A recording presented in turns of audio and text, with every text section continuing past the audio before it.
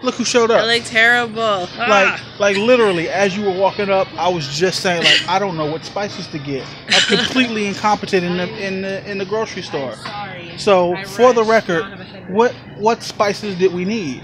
I have the spices I need, but I like to overdo stuff. Okay, well, let's not overdo. We're already seriously over budget. I know.